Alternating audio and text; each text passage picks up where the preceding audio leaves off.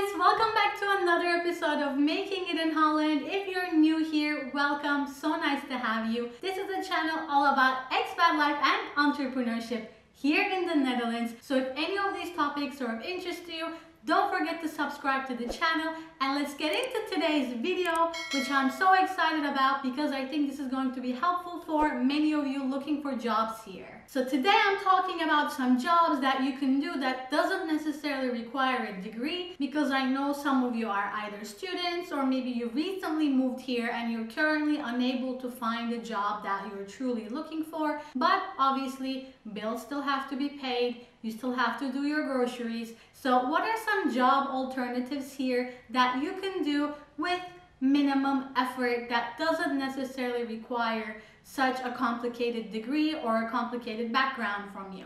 So let's start with the first one, and that is customer care. And you might be asking, but how can I find a job here in customer care without speaking Dutch? Well, actually a lot of internationals here are in need of customer care. So a lot of companies are looking for people who speak English but also speak other languages to hire into their customer care team. And this is a great way for you to start earning some money because it's flexible most of the time. And the best thing is actually the companies train you so you know exactly what you need to do in this position. This is a really great way to make some side income, especially if you're a student and you have quite a busy studying schedule, but you have a couple of hours per week available to earn some extra money. And you know what? I think this is also a really good way to meet other people, internationals and Dutch alike. Give this job a shot if you're interested. Some of the companies you might want to look into are like bol.com or Coolblue, that are basically the Amazon equivalents here in the Netherlands. They sell a lot of tech products as well as books and among many other things. And most of the time they will need international people who speak English in their customer service team. So I definitely would recommend to check those out if you're interested in getting started with a customer care job. And the second thing that you can do that doesn't require a degree or a lot of mental power is working in retail, especially if you're the kind of person that you like to socialize a little bit and genuinely help people out. Retail might be a very, very good option. Given the current situation, it might be a little bit more risky or maybe a bit dangerous even to actually work in retail. But hopefully these times will pass, and nevertheless this is a wonderful option to make some great side income while you're a student or you're looking for some other job. So you might want to check out just very simple stores that are readily available in the local shopping street. For example, in Rotterdam you have the Lijnbaan, and there you can find most of these very popular brands. So I would definitely say go ask them, are they looking for some help? And sometimes you will even see that they post these posters on the window that they have vacancies available. So it never really hurts to go and ask exactly who they're looking for and for how long. If you're in Amsterdam as well, especially if you're in Amsterdam, you will definitely have access to a lot more of these kind of unique boutiques and different types of stores. So make sure to check those out. And you know, it never really hurts to work for a brand that you're also passionate about and you believe in the mission of while you're studying or you're doing other things while, you know, earning some extra cash. The third one is not so glamorous, I know, but bear with me. If you want to earn some extra cash, you might want to work at a fast food joint. I mean, there are plenty of Burger Kings, McDonald's and KFCs here, among with other fast food joints. This is not really going to be a glamorous job again. You know, you might love them or you might hate them, but at the end of the day, these kind of restaurants do get a lot of customers. Therefore, there is a demand for workers to really serve these customers. And you know, when you start out in this kind of position, again, they give you training so you exactly know what you need to do. And in most cases, you also get some added benefits, like some joints might really cover fully for your insurance, and you know, some companies don't do that, so that's definitely a bonus. They might give you like extra allowances for different types of trainings. But most of the time, students really love these kind of jobs because they're, again, very flexible. They don't require a lot of bandwidth, so you don't need to do a lot of thinking going into this job, and they pay you by the hour depending on the kind of age group you're in. Make sure to check out my video where I'm talking about money and how much you earn, minimum wage per age group. So you know a little bit what to expect, but especially if you're going to be working part-time, the salaries are not going to be extremely high, but it's going to be some extra pocket money for you while you're studying or you're looking for another job. The fourth one that I want to mention is working for employment agencies like Young Capital. There's also a Deco, but that is maybe a little bit more on the highly skilled scale. But basically, these employment agencies, what they do is they match people with the kind of suitable jobs based on their background and resumes.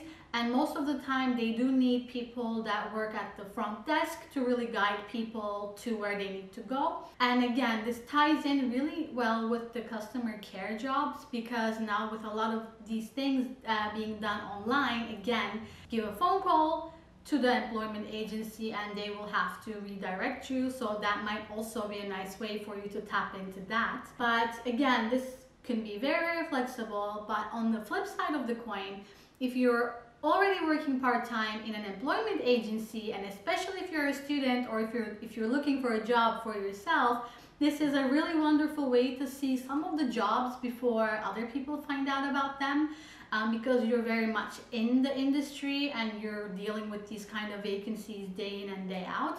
And if you're a really, really good employee, you might, stay in that employment company long term, or you might catch another company that you discover really aligns with what you want to do, and then you might apply to that as well. So this is a little bit of a sneaky tip, but again, if you're a student especially, I think this would come in very, very handy. The fifth one is driving. This is, again, not so common here in the Netherlands because we don't have Ubers in all of the cities, and even if we have them in a big city like Amsterdam, it's a bit more difficult to drive around because these cities, the way they're structured, is basically more walking friendly or bike path friendly.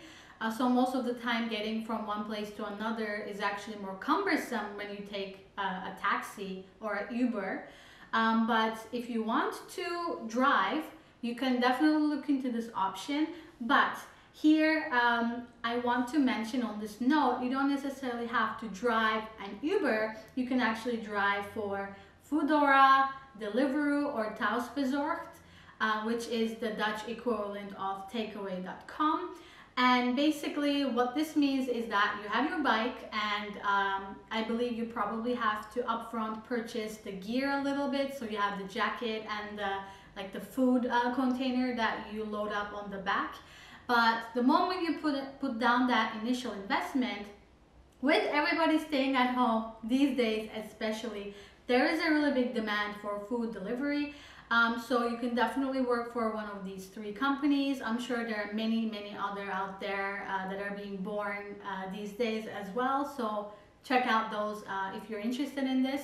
Again, you're not going to get rich by doing this, but it's a really good side hustle to bring some extra income. And it's also really great to be able to bike around and sort of deliver people food, make them happy while you're also biking around, which means you're also getting physical exercise at the same time. Especially these days with gyms maybe not being the best place to go to work out. At least I'm trying to stay away because I'm a little bit paranoid. And then last but not least, you can become a tutor. You could be teaching something that you're an expert in, something you're learning in school, or something that you're already very much qualified for, but at the moment cannot find a job around. So most of the time, this could be like language exchanges.